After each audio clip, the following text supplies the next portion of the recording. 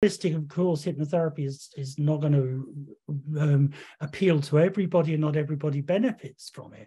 But a huge number of people do benefit, and seeing someone change, within one session, sometimes, often more sessions than that, is quite an amazing thing.